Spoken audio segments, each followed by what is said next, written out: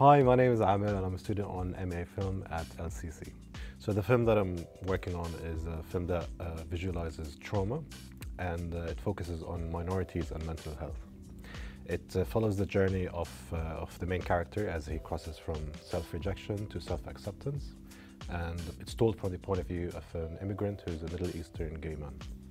It was a gradual process. It didn't just, the idea, it took time to shape up, and of course with the help of the tutors, it eventually transformed from something that was kind of an abstract idea, maybe more suitable for animation, but since I'm in MA film, I had to kind of tweak it a little bit so that there's narrative, and there were a lot of surprises as I went along. I'm pleased with the final result, even though it's completely different from what I wanted at the beginning. I think the story of the film is loosely based on events that I went through. Yeah, I think mental health is an issue that I think it needs to be more and more focused on.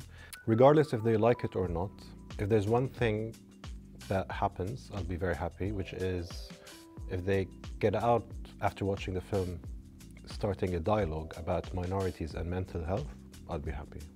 I've researched a lot of courses, and I think what I really liked about this course was that we could do anything we wanted.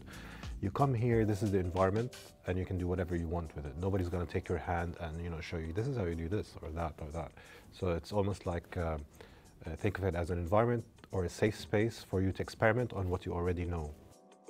I'm leaving with a film that I actually like.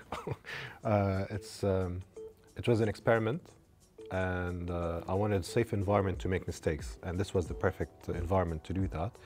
Luckily, the end product was something that I'm pleased with, so I'm leaving with a piece that I can show to people that shows what I can do.